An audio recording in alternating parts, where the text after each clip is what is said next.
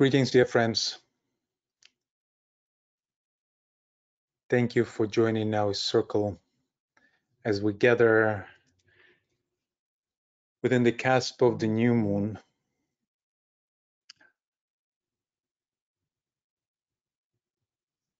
preparing for the sun passage to the next sign,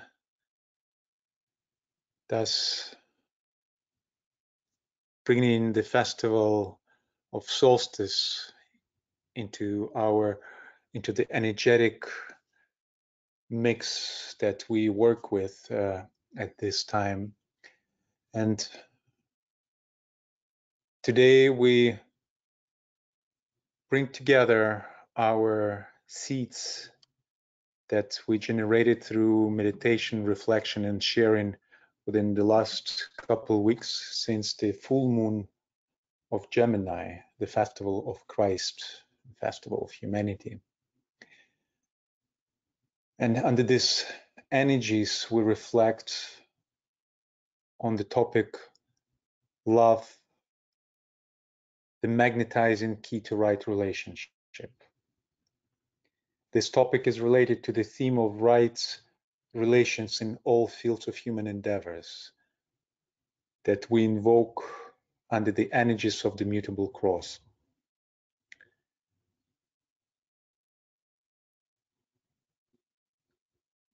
So let us start our meditative service. And I invite Tracy to sound our statement of purpose.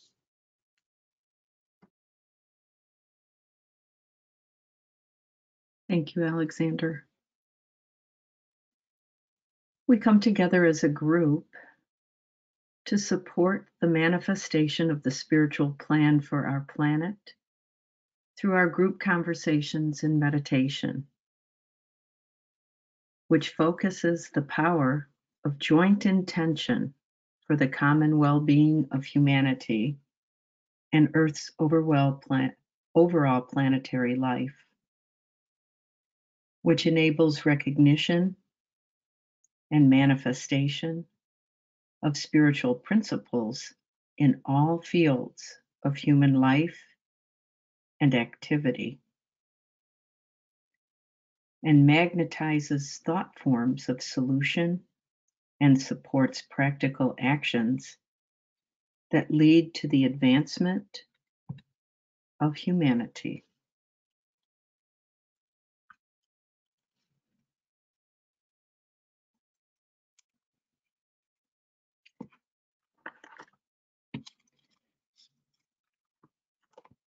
Let us now link together as a group through the naming circle.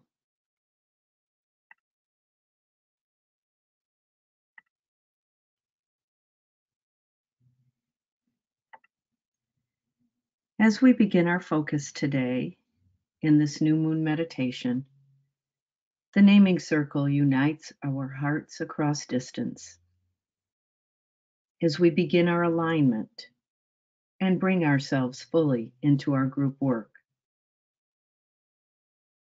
By uniting our hearts in this way, we begin naturally to work telepathically through our group mind.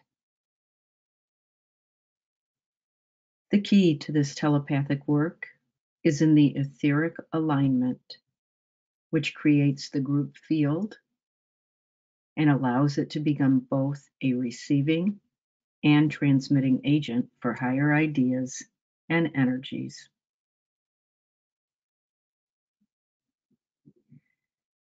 We will begin by calling our names into the circle, starting with our organizers. And as your name is called, please unmute yourself. Say your name and where you are calling in from. For example, Tracy Arbor, calling in from Novi, Michigan, USA. And as we go through this, let us turn our attention to our hearts and the heart center of the group gathered today, as each one of us calls ourselves into this circle.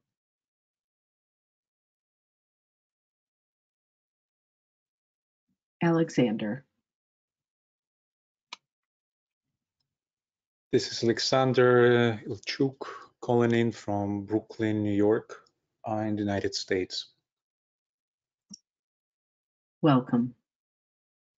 Judy. Hello, this is Judy Harrison from Brewster, Massachusetts, USA. Welcome. Anetta. Hello, this is Annette Løfler from Denmark. Welcome. Darcy. Greetings, everyone. This is Darcy from Washington, D.C. area, USA. Welcome. Jillian. Hello all, I'm Gillian from UK, Norfolk. Welcome. John. Hello, this is John Sudovy calling from Herman, Missouri, USA. Welcome. Kathy. Hello, aloha. This is Kathy calling from the Big Island of Hawaii, USA. Welcome. Kiki.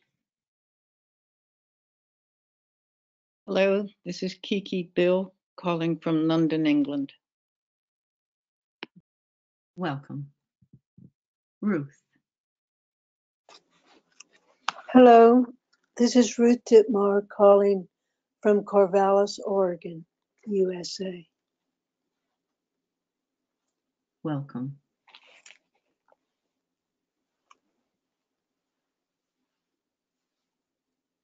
Thank you, everyone.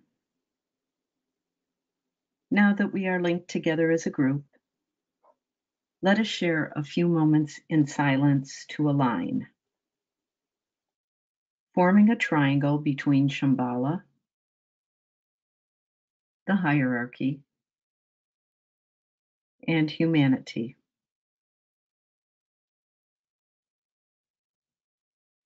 May our efforts be of the highest vibration in selfless service for our purpose.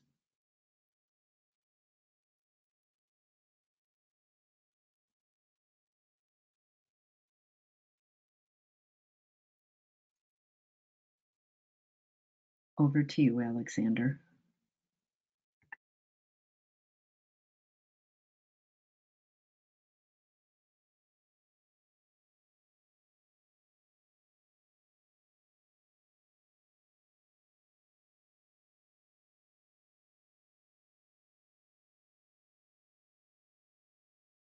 Thank you.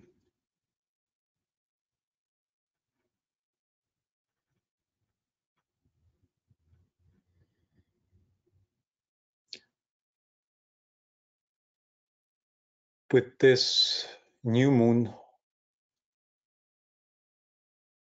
we come to the ending of the higher interlude period, preparing to pass through the gates of Cancer, bringing forward into manifestation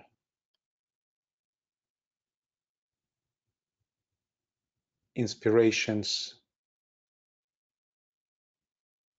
and ideas that emerged as a result of our meditative work in the last few months.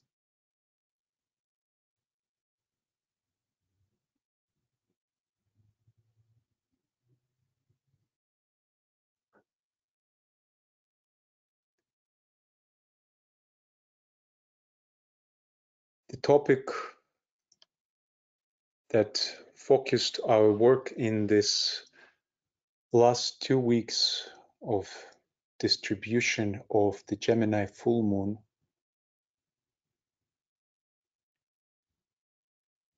brings us to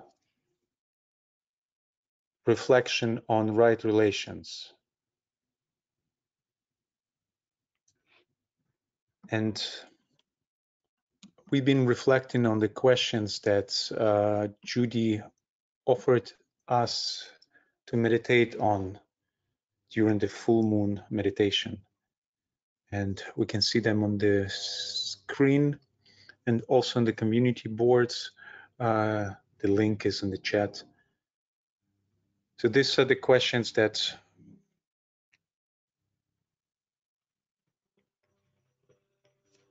been in our focus.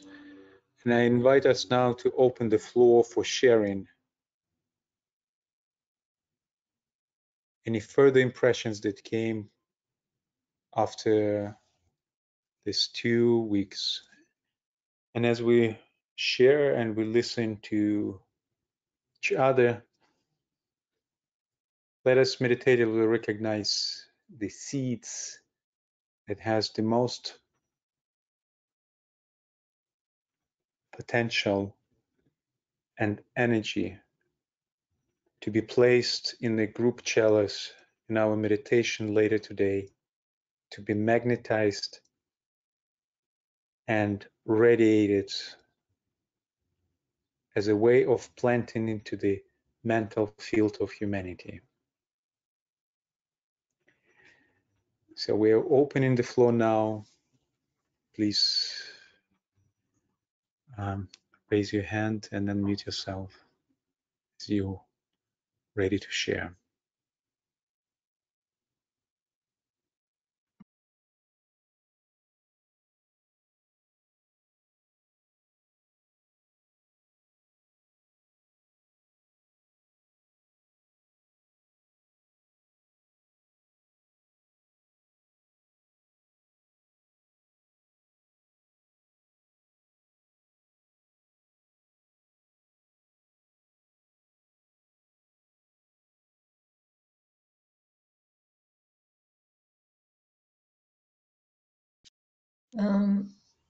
The evidence that I see in the world today of right relations is through all the different charitable organisations that are trying to help, usually are trying to help the underprivileged and animals and basically the downtrodden.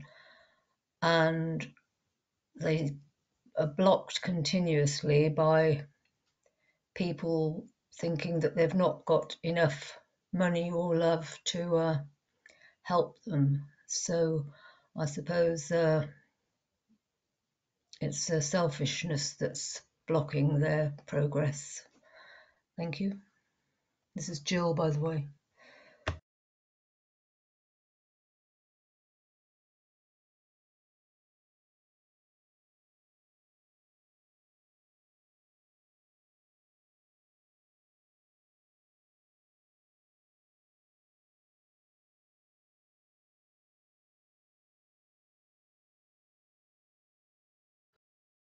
Thank you, Joe.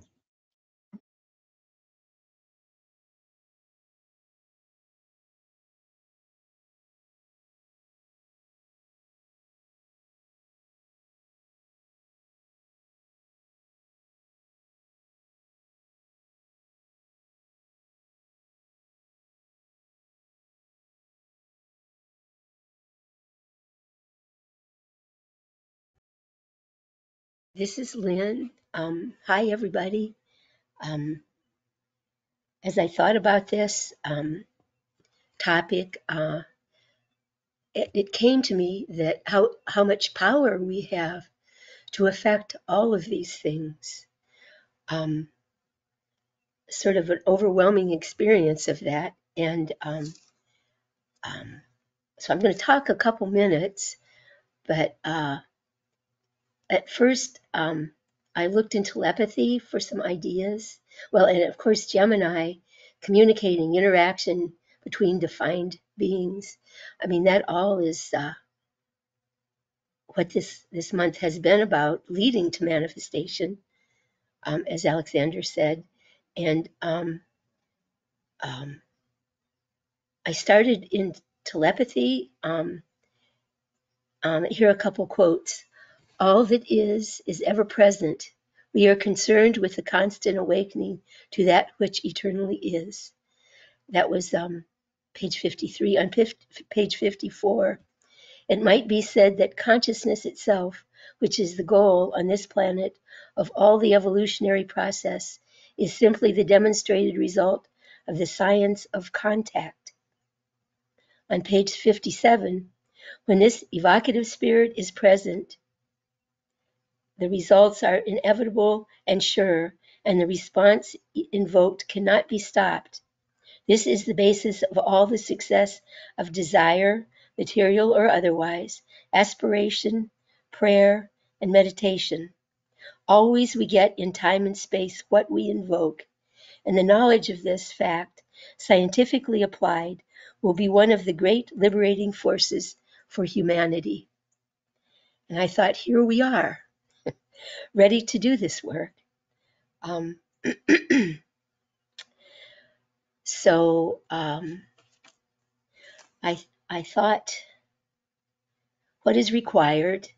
Right motive, of course. And I thought, well, why not try the work out again in a maybe more conscious, directed way than we have. And what came to me in the news yesterday was the plight of the French with drought and fires. And it's my experience that we can work with the material side of reality with right motive, as long as we say that divine will is a predominant factor that must be done regardless of what we ask for. We can still ask and be part of that creation with the material aspect of everything, the Deva kingdom. We can, again, work right with them. So I thought, what can we do? What can we ask for the French and for all of Europe, for that matter, which is supposedly so hot and dry? What can we ask for, and specifically for France? We can ask for rain. We can and rain on all levels of subtlety. The actual water itself, the actual release of emotion in a positive way, not holding back, the asking for a feeling of giving and taking that would release all these forces, not holding things back, but giving and taking and interacting. We can ask for this with gentleness, to be given with gentleness and and right timing, so that the water can soak in to the earth. So, maybe a gentle rain at first and then a little more later when the earth is ready to receive more. And I think that's sort of an analogy for the opening of hearts and the acceptance of giving and taking of love on another level. When we can, I guess when we get desperate enough with a situation that is difficult for us, humanity as a whole will finally have that cave of the heart crack open and love enter in. We can ask for that sort of enlightenment as well as release from the physical problems of needing the rain and of sharing emotion, of right balance in all things, between mind and heart, and between sun and rain. We can ask for that right balance with gentleness and love. We can connect with the devas and ask them for these things, as long as we're asking God first, or the divine first. We can ask that they work with us on these ideas. And I believe that we need to ask with a sense of wholeness and sharing. Let me see. Ask in the sense that we are asking for the emergence of the divine plan, and we want to just be part of that. And again, we're doing our job as humanity in helping the other kingdoms by asking for the release of the water and the rain. We're helping the earth, we're helping the plants, we're helping the animals, as well as the humans. So we're trying to fulfill our responsibility to the other kingdoms. I believe that the Deva kingdom, well, I know they want to work with us, but I think they value our ability to create and direct. It's very, very helpful for them as long as we're working in cooperation and not dictating without receptiveness to them. Since we can't truly see the big picture from all angles, we have to leave some room in the, for the divine plan to take over and for right balance. Um, okay, that's what came through to me so far today, in the last couple of days. Thanks, everybody.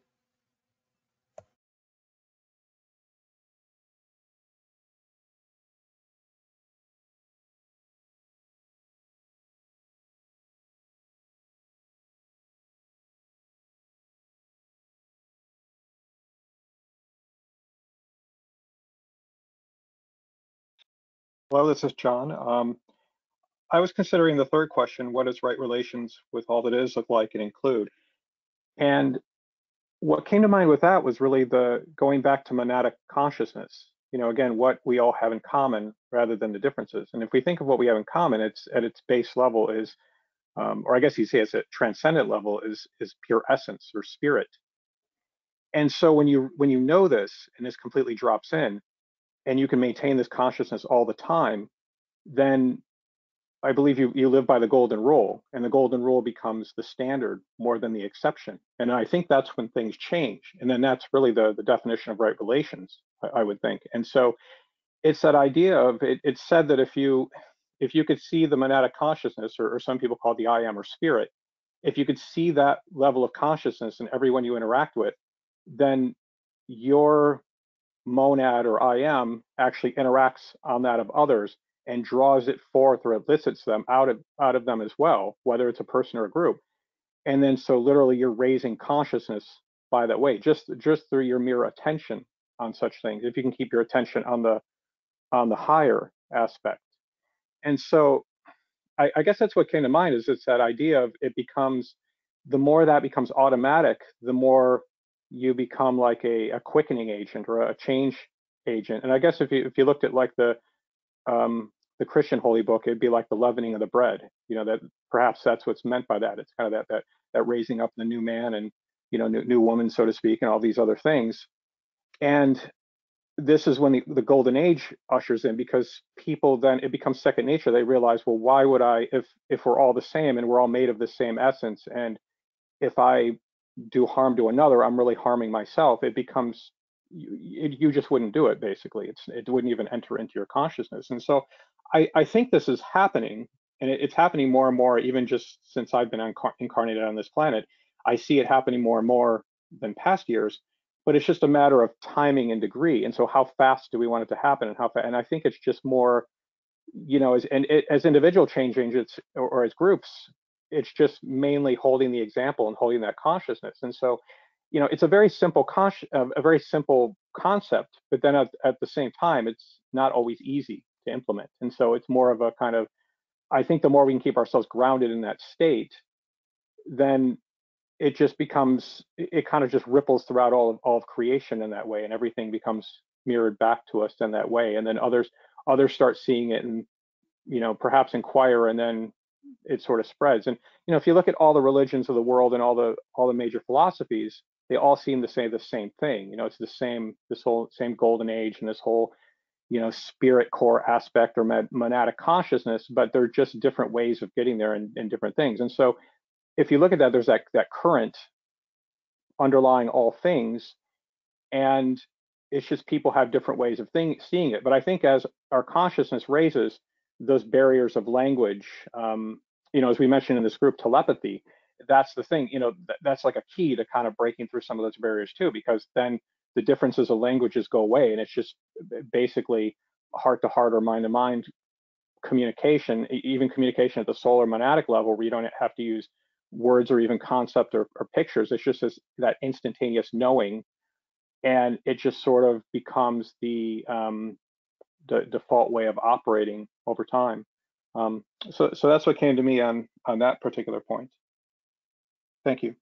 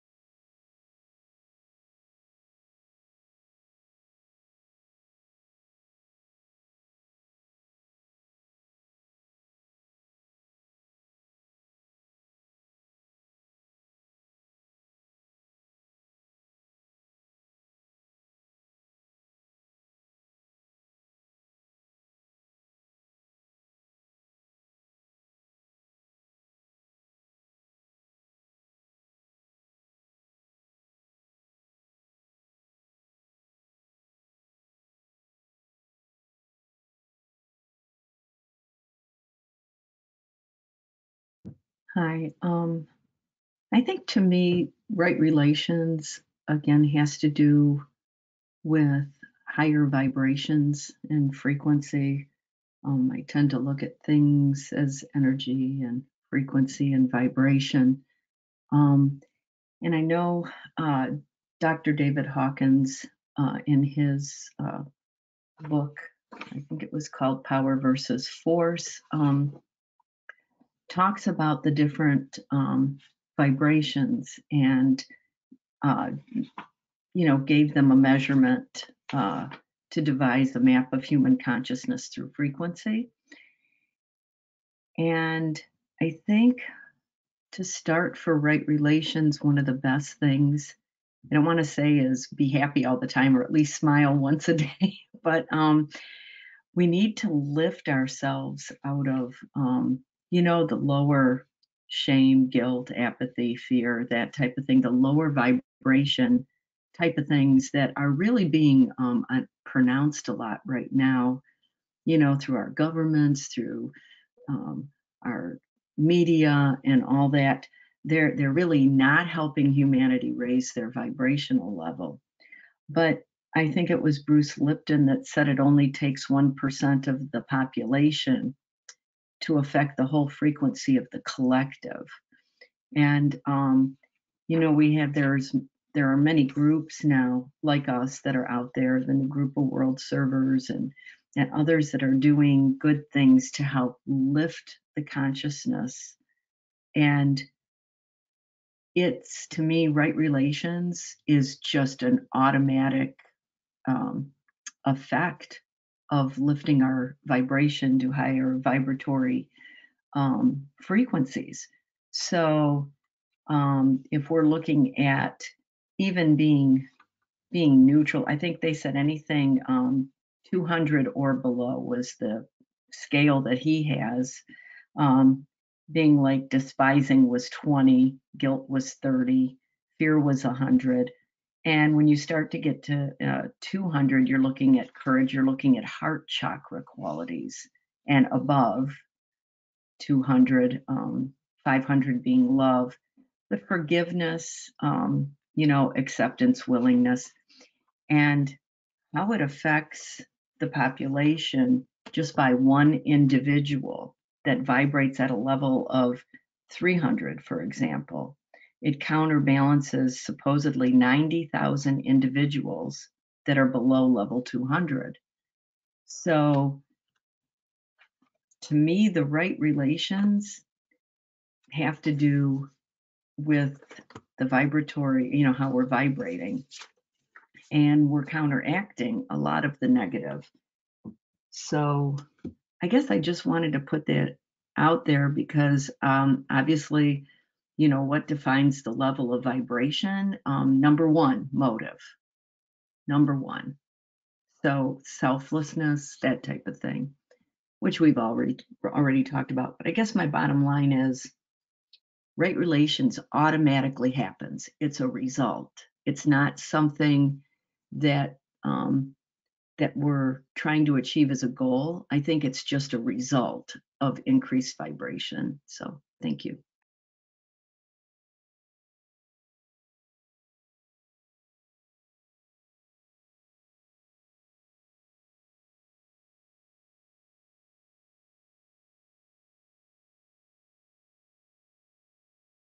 This is Annette. I agree with you, Tracy. I also thought about how we react to each other. And I'm reading a book about the inner child, the unconscious part of us who is reacting unconscious and is standing for 80 to 90% of our reactions to others, according to science. And I'm thinking about the old saying from Delphi, know thyself. If you are more conscious about yourself and about your inner child and your unconscious reactions, then your relationship with others will be more of the right relationships and not unconscious reactions about things you're not quite sure why you are saying or doing. So you more the more you know yourself, the more you can be in contact with your soul and can create right relationships. Thank you.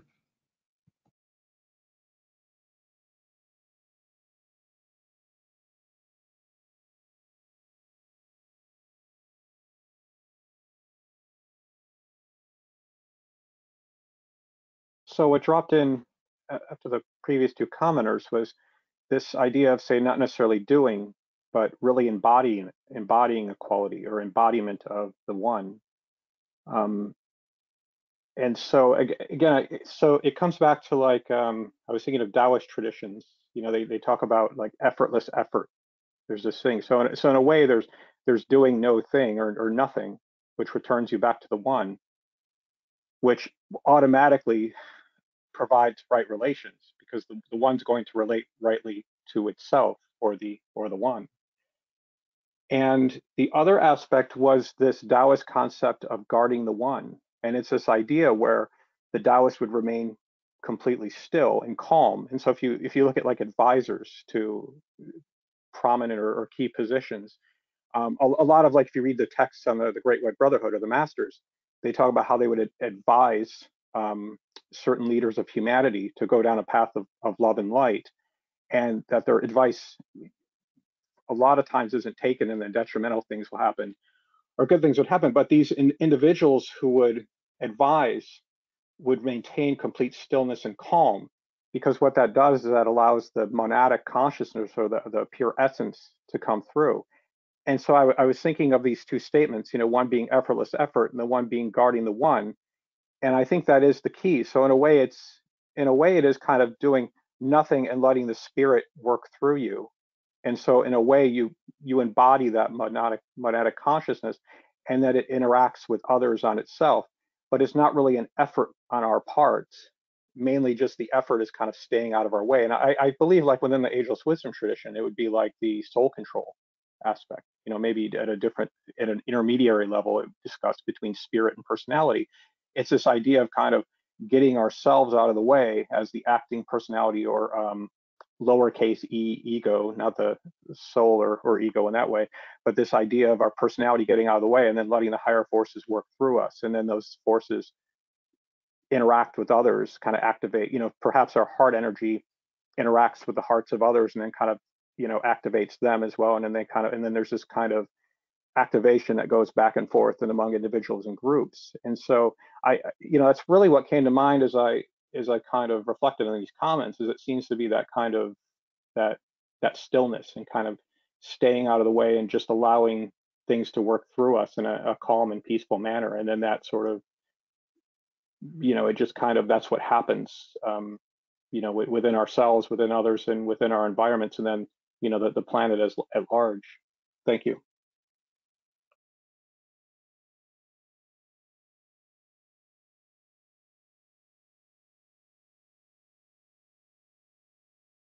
Hello, this is Kiki. What everyone is saying is reminding me of a quote I read this week in by Naomi Shihab Nye. I don't know her, but here's the quote. Then it is only kindness that makes sense anymore. Only kindness that ties your shoes and sends you out into the day to mail letters and purchase bread. Only kindness that raises its head from the crowd of the world to say, "It is I you have been looking for," and then goes with you everywhere like a shadow or a friend. And it's the kindness, which is what everyone has said, love and the heart. And from there we go, and I think the rest will come at some point. Thank you.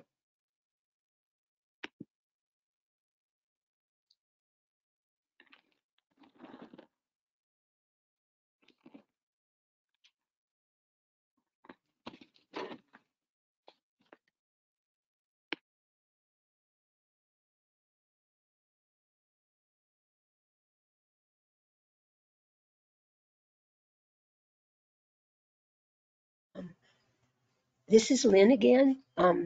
John, I agree with what you're saying 100% about the place we need to be in and come from as we act or exist. But I wonder also what you think about invocation and evocation and their place.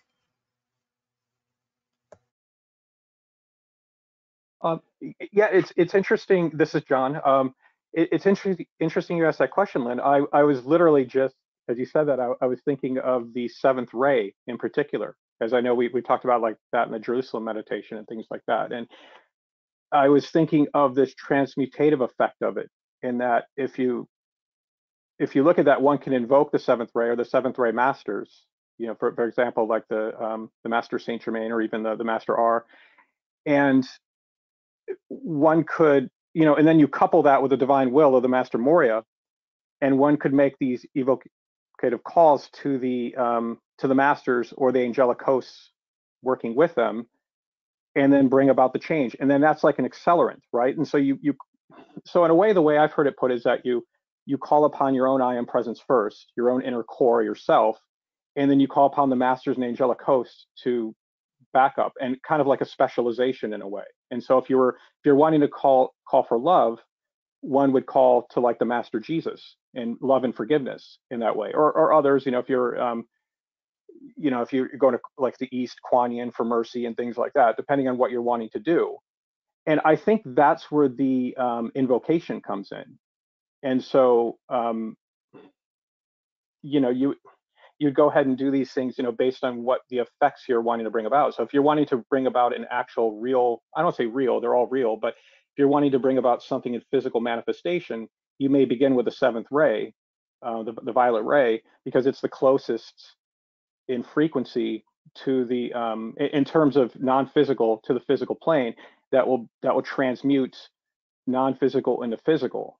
But then if you're wanting to bring about intangible qualities prior to that, then you would step that up. But then I've always heard it's been good to temper that with the divine will or the plan or the blue ray of the Master Moria.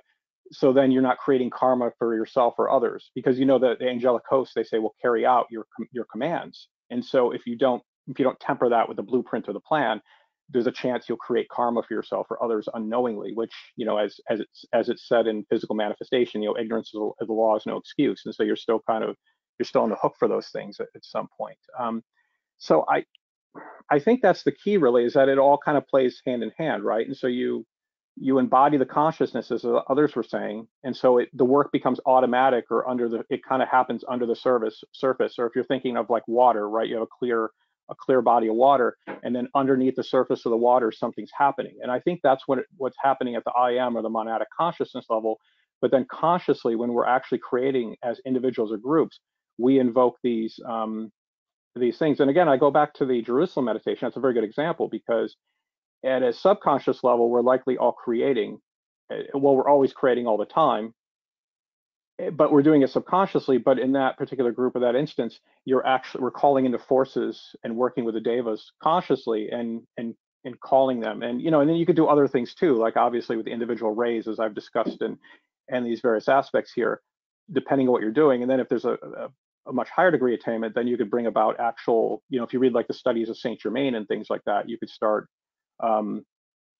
physically transmuting the things with a degree of mastery, working in concert with your higher self or soul and the masters, and actually precipitating elements of the divine plan in the physical manifestation. And the you know, my understanding of that is the latency, or the time it takes, is based on the octave you're working in, basically. And so I was just reading in the text this morning, Ascended Master Discourse by Saint Germain, where I believe the master's name was Shananda, as a master on the fifth ray, the green healing ray, that healing and precipitation and abundance and health, that's that particular ray. But the idea was that as you go up in octaves, the time for precipitation is much faster. And so one could go up in the higher dimensions, precipitate, and then bring it down in the density. And so basically you go up to higher dimensions, bring it down.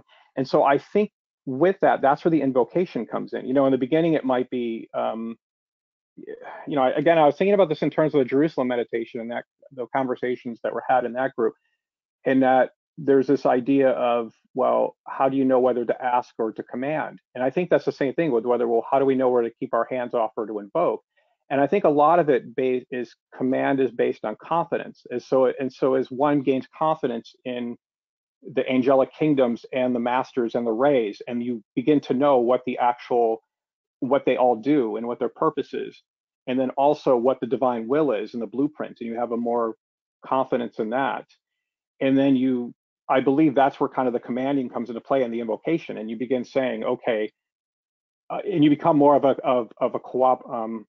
conscious cooperator with these invisible, non-physical forces, and then you start seeing the results, and so then your faith materializes, and it happens faster and faster, and then so you become more masterful in this way over time, because you know the boundaries, you know the divine plan and the divine will, and you've seen these results happen, and you have a definite knowing of what the different rays are for and the different things are happening. And then it becomes more second nature. And so if you see something in the world that and one could do this now, right? If you're out in the world and you see some injustices or somebody needing assistance, you can call to these individual masters or angels, you know, like Archangel Michael to help somebody, or Kuan Yin for mercy, or Saint Germain to transmute. So if you can't do it yourself yet, well, actually, I would always call the masters anyway, because it's additional kind of oomph behind your own abilities. But then not only that, it kind of corrects any error within your own commands. And so it's kind of like a good check and balance, and just kind of makes your work more effective. So hopefully that was clear, Lynn, but I think that's kind of where the two come hand in hand in my mind, or at least that's what's coming through to me at this point.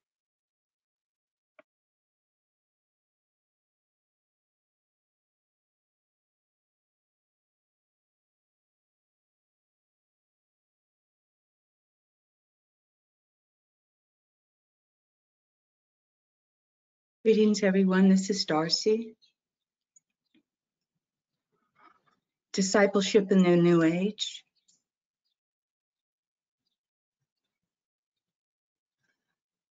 DK presents by increasing the radiance of your light in the world through love and meditation, so that others may turn to you as a beacon of light in the dark night of life, which seems in this century to have descended upon humanity. Seek to love more than you have ever believed was possible, so that others frozen and chilled by life circumstance and the present horror of the human existence may turn to you for warmth and comforting.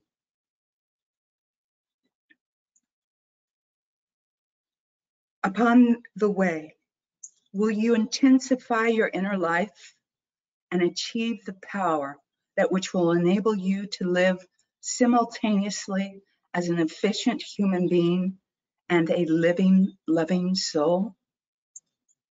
It is in establishing of this continuity of dual process, which is your main need at this time.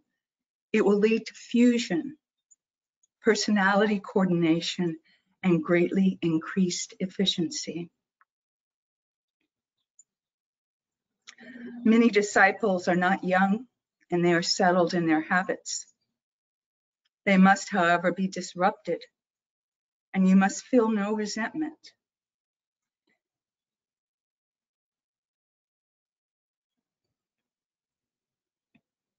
To those that are standing in a blaze of pain and agony, anxiety and distress, seeing it on every hand, and attempting to stand steady in the midst of it all, I say, that which appears is not always that which truly is. That which rends and disrupts the personality life is frequently the agent of release.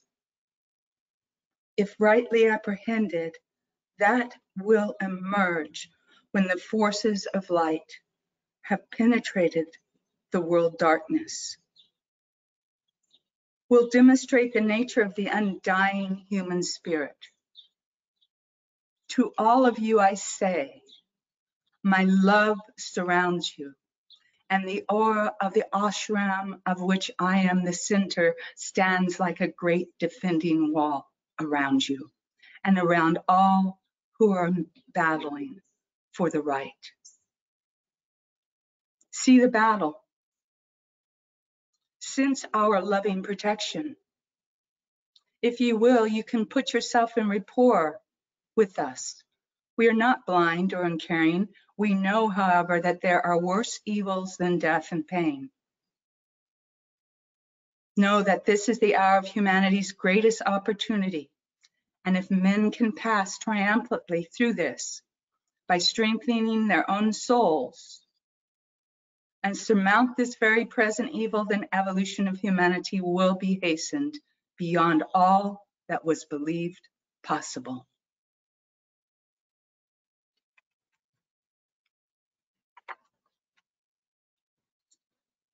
The quote, along with love, compassion is the face of altruism.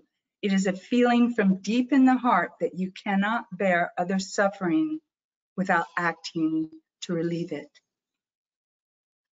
Our primary means as the Heart Center, the new group of world servers, is to use that meditative power of our souls, of spirit monad, of our integrated fused personalities as one group with one mind and heart, and to bring that together and do as Master Moria says, that when I think of beauty, I look at the quality of thoughts.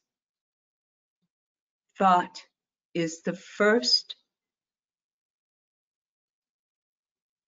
presence of manifestation.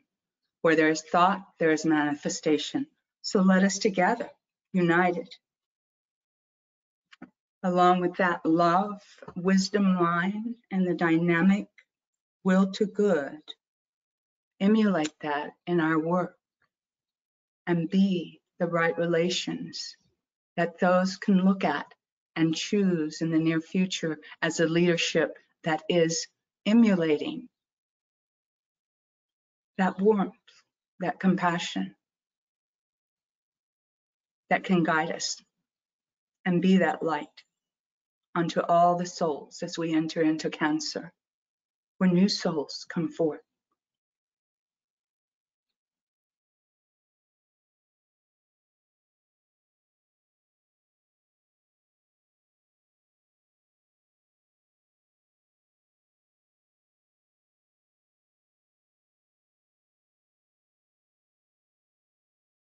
Thank you, Darcy, and thank you, John. It seems to me that we're at this point, well, two things. One is that as things become more concrete, I think we can not only rely on masters and saints and so forth, but we can rely on bring it to our own group right here. We can think of one another and the sort of chalice that we've been building and tap into that energy. Also, it seems to me that we're overlapping in we have defined areas that we think about, but at this point, we're overlapping into an area that we haven't specifically addressed, and that's healing. It seems that we're talking to some extent about healing. Thanks.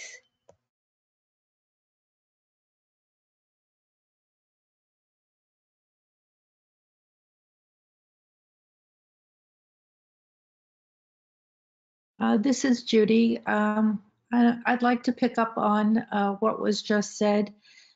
In some ways, we're looking at the fourth question: what is our role in manifesting right relations as the new group of world servers? Because I think we play a critical role in terms of bringing that force of light to penetrate world darkness, which was a quote that Darcy made. We are the beginnings of that externalization.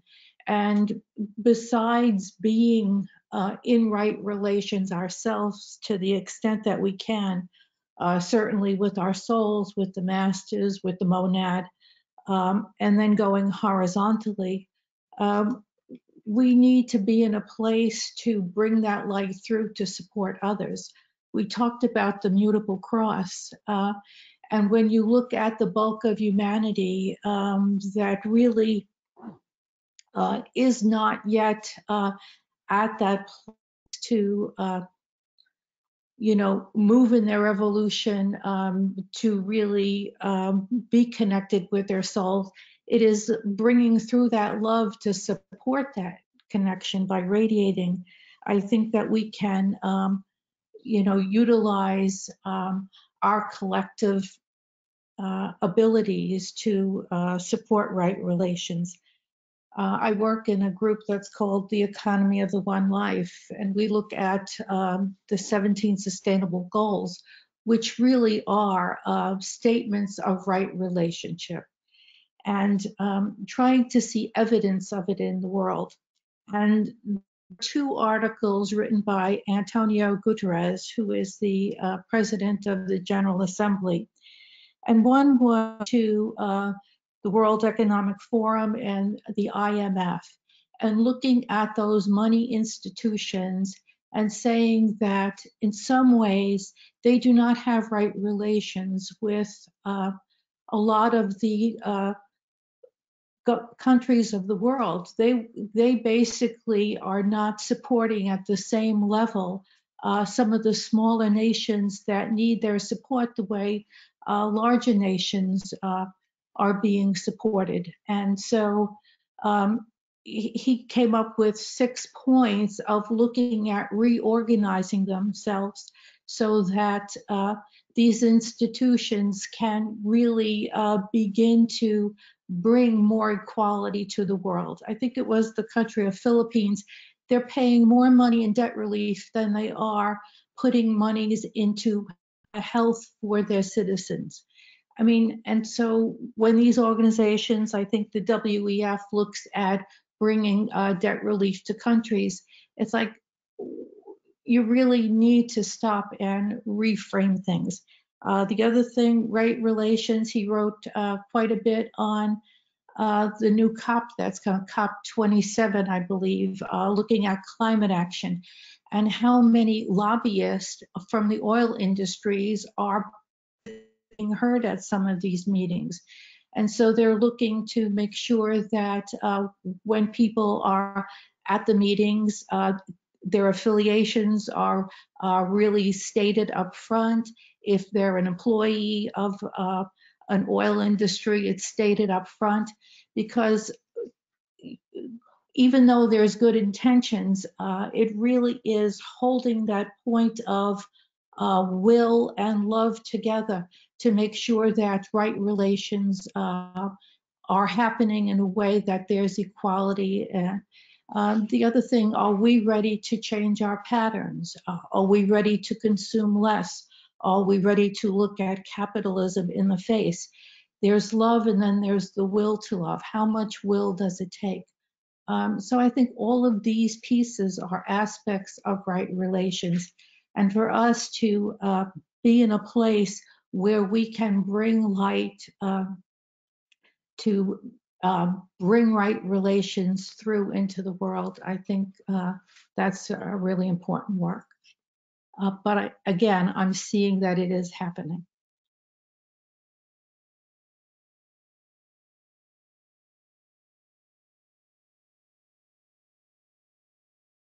This is John again.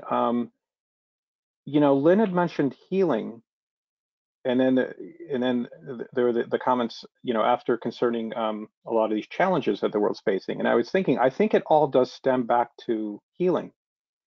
And so again, if you're, as an example of, say, co-creating with the masters, in that if we in and of ourselves and each person in the world, let's say at an ideal golden age civilization, everybody's in touch with their I am or their monadic consciousness to a large extent. And at that point, everybody by definition has wholeness. And so I think a lot of these problems dissolve. And so you automatically move to a higher octave. And so they literally just go away.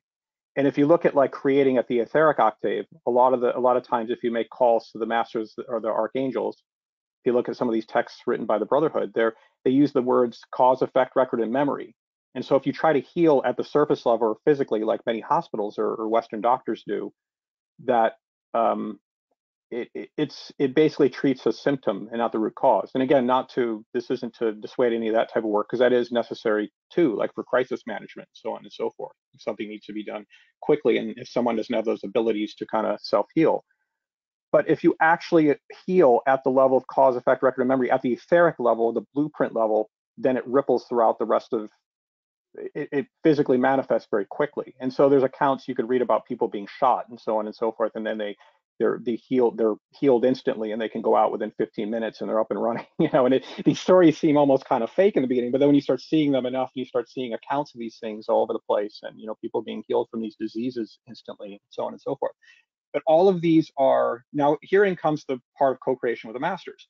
So this is the green ray activity, all of these things. The master Hilarion, which I believe was the master who was an embodiment of Paul, the Apostle Paul, if my memory serves me correctly. But there's this idea that if you take this green ray, and some texts call it the fifth ray, and you move it into these situations, it'll bring about money, health, any type of wholeness that's required, basically.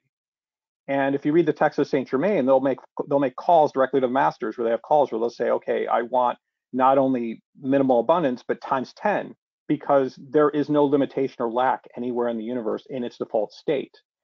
And this sounds pie in the sky, but it's not, because what happens is, I believe it's on, and I know this from personal experience, it's based on degree of attunement. And so the more you're attuned to these masters and their rays, the stronger it will become within you, and you embody it. And so I think a lot of this, if the ray, or say even just enough people embodying those rays, or that attunement with those rays and those masters, are in those organizations or places, then it automatically becomes predominant by that green ray, if that's what you're trying to do. And you may want to you'd want to temper it with a blue ray too, because that's El Moria and the divine blueprint. And so you want to make sure you're creating in that. But if by default, I believe if you're in tune with a master, you're going to be within that blueprint anyway, but good measure anyway. But in any case, I think this is a deal because it's been my experience when people are whole, or at least to a degree, they're generally happy. And so if you're healthy, you're happy generally, and if you're financially happy, you're happy. And when I say abundance, this may not always mean money. So if you talk about debt and debt relief, it may or may not translate to that, but there's no reason why it couldn't, because that is a green ray activity. It's literally just, even at one level, precipitating local currency or whatever if somebody has a much higher degree of attainment and along that line. But it could be in the form of other ways where everybody's material needs are taken care of: food, shelter, water. May or may not even need to be employment, because if you're really working with the green ray, it just doesn't matter. It will just show up. And others may or may not have experienced this, but I've experienced this working with the green ray, is that things will show up in unusual ways that may or may not happen within the societal constructs, basically, or the economic system, but they still arrive regardless. It's just in the most economic, or not economic, the most expeditious way possible that's in alignment with the energies of that given master. So I think that's where this is a good example, because this is where the co-creative comes in, right? It's calls to the masters, calls to the angelics, our own I am presence or monadic consciousness calls to fix these things. And somebody mentioned earlier, and I've read the same statistic, one person embodying love offsets 90,000 that do not. And so it doesn't take too much. And then if you look at the law of squares, if you read about that, some of the teachings of the masters talk about this, is that the squaring effect. So one person in meditation has the effect of one, two has the effect of two meditating in the same or giving decrees to the masters has the effect of 4. 4 times 4 would be 16, so on and so forth. And you can see how that number quickly grows over time. And so if you did that alone, but that's not even mentioning the people who have studied these things and have a degree of mastery, who can actually bring real, I don't say it's all real, but it takes time to manifest in that way. But if you have people who, the more who embody these qualities in these groups, you're actually serving as, I'd use like electrical theory, like electrodes are holding the balance in a way in that particular organization or group or part of that country. And then the light's pouring through you, and it just sort of, that energy, kind of like what we're doing with these meditations, right? We ground the energies, and then it kind of permeates our environments and our geographical locales, and then globally. And so I think this is how eventually the tide turns quickly, and this is how we co-create. We do it individually first at the I am level unconsciously. We study the teachings, we meet in this way, and we do this where it becomes second nature. But then in our waking hours, and when opportunities permit, we co-create with other groups or others within the group or other groups, or just on our own as we see things that need to be done. We point the masters and the angelics to that direction, because my understanding of this is they have to, because they reside in another octave, that they cannot interfere because it violates free will unless somebody asks. So the more somebody asks, the more it will happen. And then the more people that ask, it happens with greater power. But then not only that, but the degree that you've attained monadic consciousness, I believe that serves as an amplifier too. Or I've experienced this as well, is that if you look at your work, if you've done this work with the masters, if you look at 1 year versus the preceding, let's use the 7th ray violet flame as an example. You could use that and actually, it might have taken you 2 hours of violet flame to resolve a certain issue. But if you've kept on that momentum on the 7th ray, the next year it only may take you an hour, because you've gotten rid of much more karma, and you become more I am and more monadic than you do personality or even soul conscious at that point. So all these things serve as force multipliers. And so I think this is the way we individually make a difference, and then we co-create. And then these issues, they become, to use like a 7th ray analogy, they become deconstructed or dissolved within the universal solvent of the 7th ray. But then also the healing and the abundance of the 5th ray comes in, and it actually, that happens. The 1st ray, the divine will, comes in to kind of structure it for the plan. And then also the ray of love wisdom comes in to temper that thing. But each of these things by themselves may not, say, completely do the job, but if you do them in concert and intelligently, then that's when kind of the real things. And not to say that one couldn't make a difference, because it would definitely help, and it would definitely improve matters drastically, especially if many were doing it. But I think this is where it comes in. And then as we do this work, we become more masterful and confident and commanding in it, and it just becomes more, when you see it, you just make the call instantly, and it's just sort of like these things begin dissolving within our eyes. Sounds incredible, but I I don't believe it is, because I've seen it at lesser levels, or small levels of manifestation. And if these laws hold true, which they do, as above, so below, as within, was and without, all laws operate at all levels. So it has to be true. It's just a matter of realization at some point. Thank you.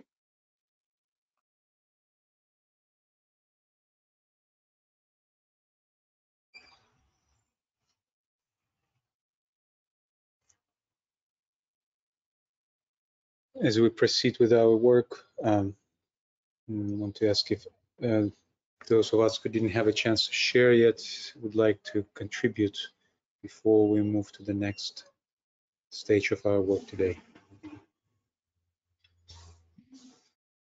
This is Kathy in Hawaii. I am so inspired and reassured by the wisdom, the knowledge, and the dedication of what everyone has said and what they've shown by the fact that they've gleaned these very appropriate sharings from various materials. So I'm incredibly grateful for all of that. And it's been said by others in wonderful ways, my answer to the fourth question. But I wanted to add my voice and the energy and vibration of the divas that are with me here in Hawaii Islands to the energy of in the chalice, to as a seed, that my role in manifesting right relations is to compassionately witness, actually empathetically witness what is impactful to humans, which is often horrific and violent, but to empathically witness this and then be and come to the point more and more where my response, I'm a first ray person, and then second ray and fourth ray. Those are my three really active ones. The love, wisdom. I invite, and sometimes I get really graphic with certain focuses here in the United States and politics. I invite the fire hoses of the universe but the masters, to amplify and send the love, wisdom, and with a strong mix of harmony through conflict in all of these directions. And the challenge for me is, and where the healing has to come in, is when I get caught in outrage or whatever. I get caught in some way because of my own wounding, and then that takes me through to that healing work. And I work as a shamanic healer, and so both with clients and then in my volunteer service work, using the same skill set.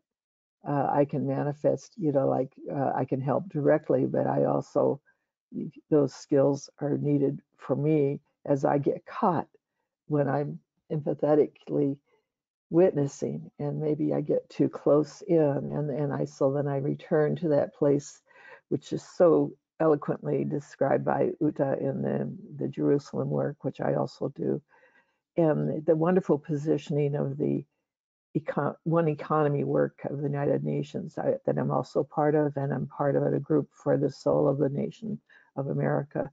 And I'm in all of those. We have a place that we can work from, and I have to, so all of those help me gain more and more muscle to be able to sustain that positioning where my frequency isn't diminished by the empathetic witnessing, but that witnessing, it provides the channel, and it's always my will that that these rays, that the masters, that the evolution of us as monads is served by my witnessing. And I am incredibly grateful for the support that I have with the very active divas and powers and elementals of the Hawaiian Islands, and the benevolence and beauty of this space that supports this healing. Thank you.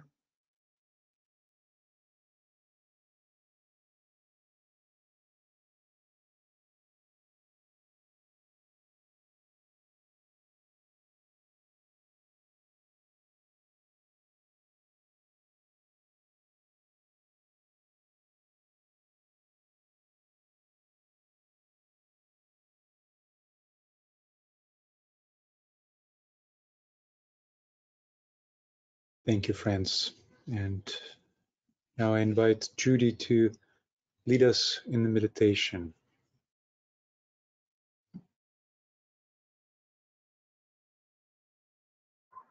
Thank you, Alexander. So, having shared in fullness, let's take a breath.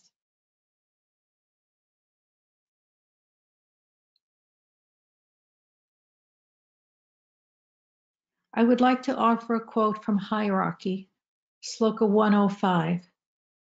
The word that issues from the heart saturates space. Hence, thoughts that flow in impetuous torrent form a sphere which become a defense against the poisonous gases of the planet. Thoughts become a defensive net for humanity. Only these luminous emanations give the strength to withstand the darkness. Hence, it is so important to stratify space with the words of the heart. They contain light. Thus, humanity is uplifted upon the wings of thought. The evolution is being built.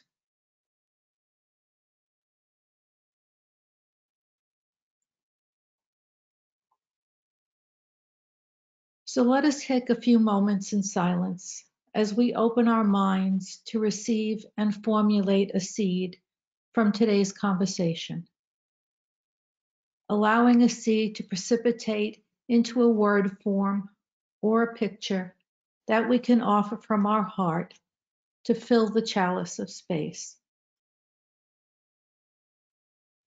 Mercury through Gemini is there to help to connect higher and lower mind, to bring us to the plane of intuition. We will hold these seeds to distribute at the close of our meditation. So let's take the next 5 to 8 minutes and think about a seed that we can offer.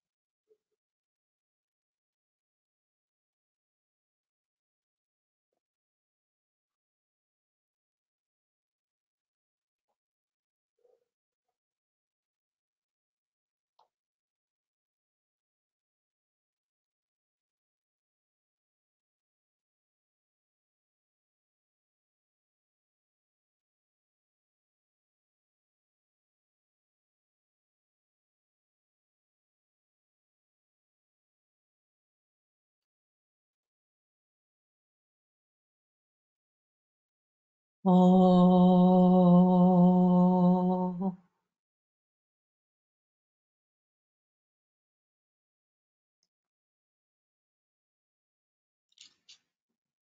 So let us take a breath and feel the glow of coming together as a radiant group heart.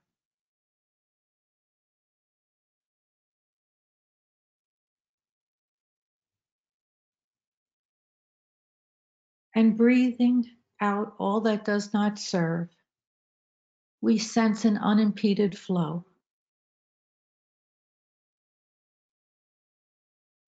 The light of soul. And we know fire through our commitment to serve the common good.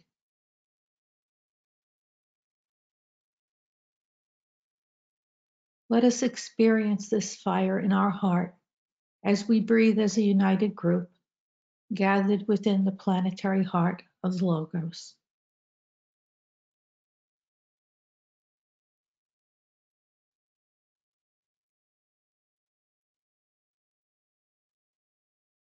Standing in the new moon energies of Gemini, we invoke this primary source of second ray to irradiate our group work for this month. Love is the magnetizing key to right relations. And we consider Gemini specific to its placement on the mutable cross. In esoteric astrology, under the heading, The Cross of the Hidden Christ, we read, the mutable cross governs the form or body nature, controls the whole life cycle of the individual soul through the stages of the lower experiences of humanity, the strictly human stages, and the integrating process of personality development until a man can stand forth as an aligned person, slowly reorienting himself to a higher vision, a wider vertical and horizontal grasp of reality, and thus become an aspirant. This cross governs the lower triad in manifestation, and it rules the three worlds of human evolution.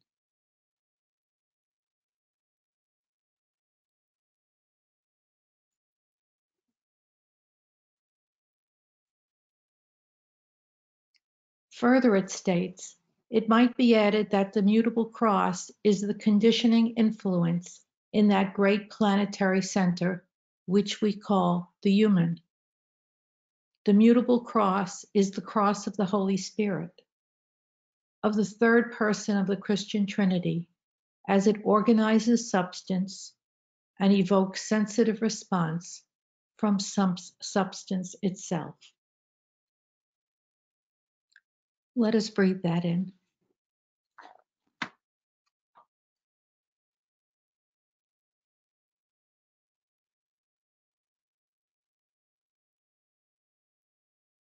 And the Master concludes, the three crosses are in their totality of manifestation related to the three basic energies which brought the solar system into being. They constitute the three major and synthetic expressions of the supernal will, motivated by love and expressed through activity. Upon these crosses, the ability to see the whole, purpose, motive, expression, life, quality, appearance, shifts and changes. Upon the mutable cross, the crucified man sees naught of the picture. He suffers, agonizes, desires, strives, is the apparent victim of circumstances, and is the victim of a veiled vision and an inchoate longing. These gradually take shape until he reaches the stage of acquiescence and aspiration. Then he finds himself on the fixed cross and begins to grasp the whole of the purpose of the experience on the mutable cross, as far as humanity is concerned, and to realize that there is a hierarchical purpose which can only be grasped by the man who is willing to be crucified upon that cross. He reaches the stage of responsibility, self-awareness, and right direction. His orientation is now the spiritual vertical, which involves the inclusive horizontal. Pages 557 to 59. So breathe.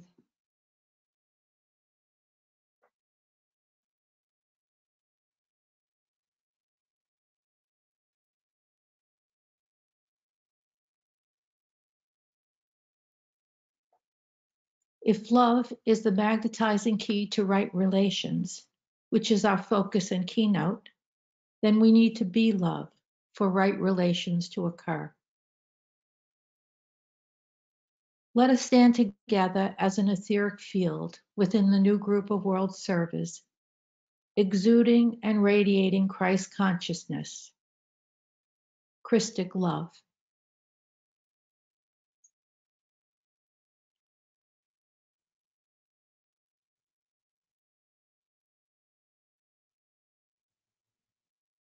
Feel love.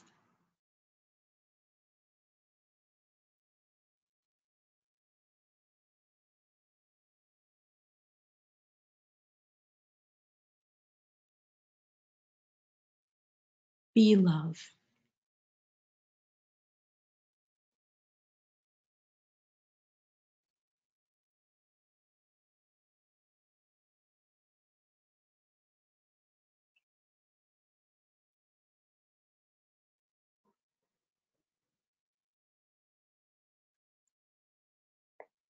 Radiate this magnetic substance to humanity in support of its journey through the mutable cross.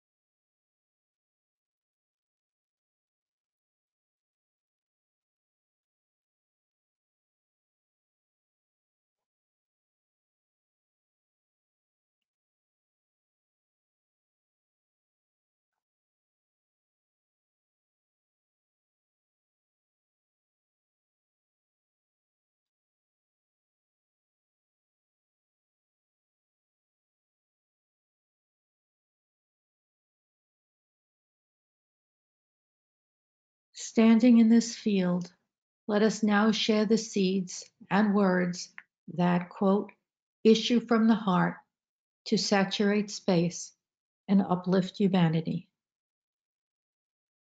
Whenever you're ready, please unmute yourself and share your seed thought.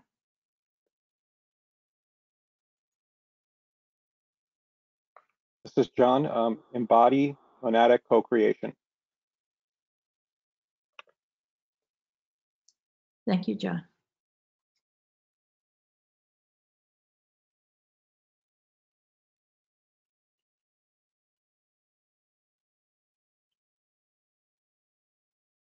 This is Annette. Know thyself. Thank you. Thank you.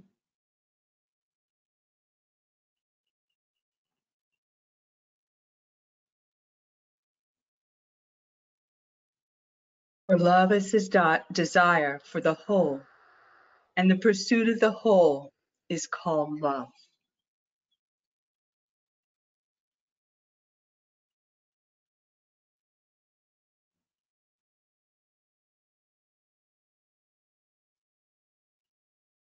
May forgiveness on the part of all be the keynote at this time.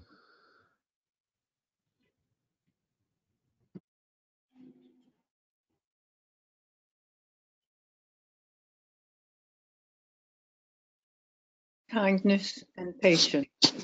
Thank you. In awareness of the wholeness in all, for all.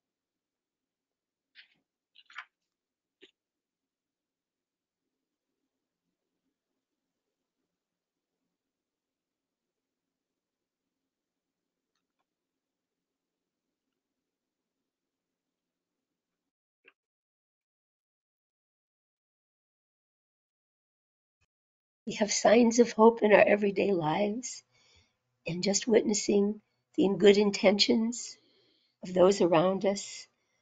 An example would be in a hospital where um, good intentions somehow bring about the magic of the angels doing much of the healing, even when human beings are limited.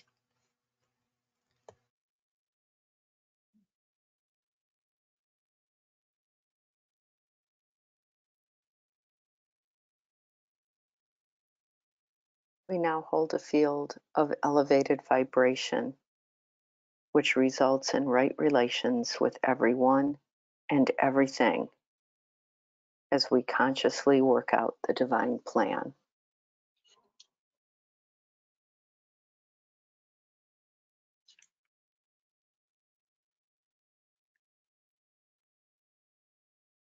Right relations will happen when we know ourselves as soul.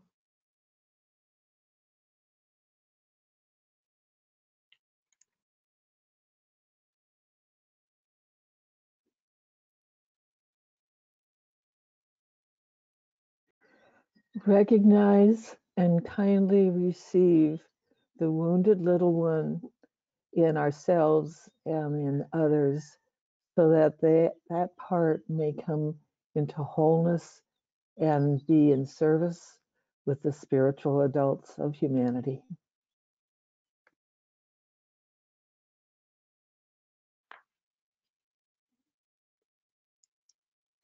What I read in Diana 2 today came back to me as relevant here. The master DK saying to one of his disciples that he should think, I stand in restful poise, and through that poise I can attract the gifts which I must give, an understanding heart, a quiet mind, myself. Thank you. Thank you.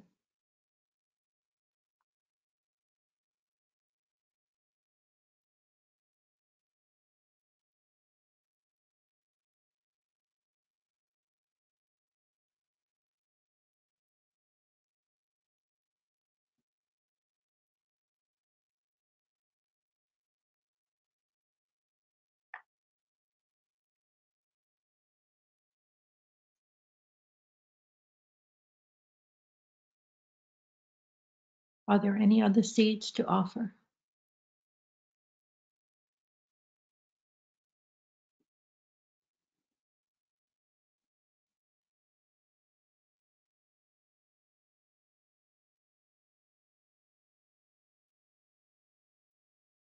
So let us take a breath and draw together the seeds in this chalice,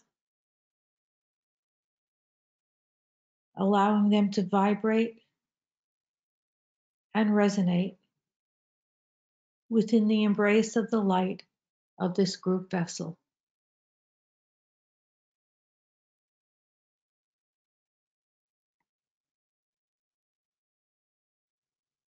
Standing in the downflow of the new moon energies of Gemini, we seed right relations with all of life, including humanity with its soul.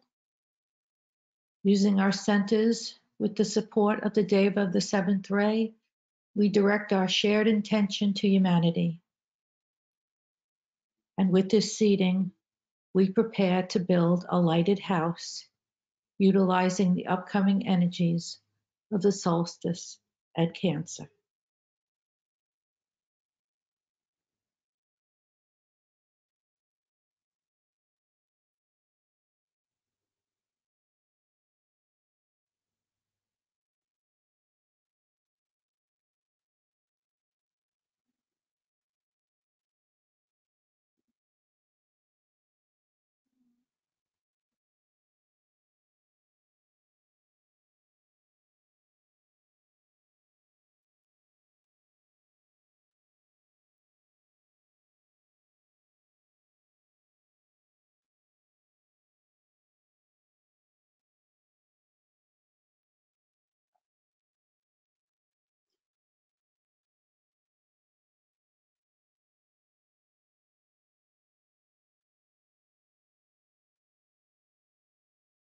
We now seal our work together through this meditation by sounding the great invocation.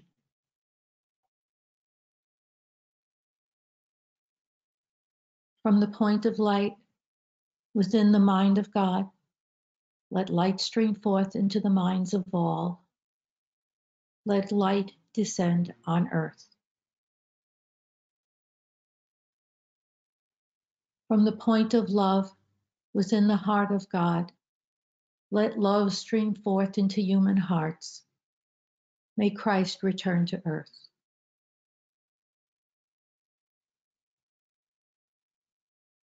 From the center where the will of God is known, let purpose guide the little wills of all, the purpose which the masters know and serve. From the center which we call the human race, let the plan of love and light work out, and may it seal the door where evil dwells. Let light and love and power restore the plan on earth. Om.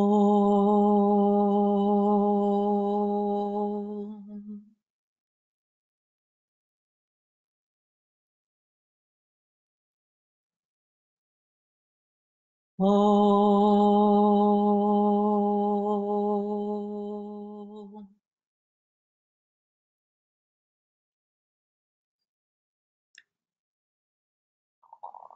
Om.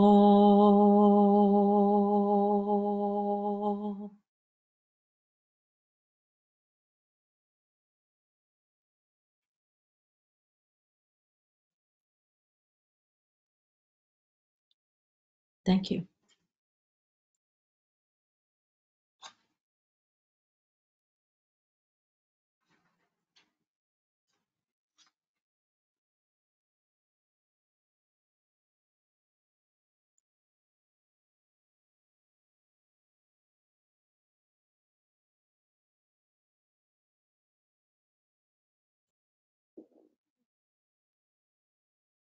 Thank you, Judy. Thank you, everyone. As we come to our close now, let us gather our hearts together one last time as we affirm,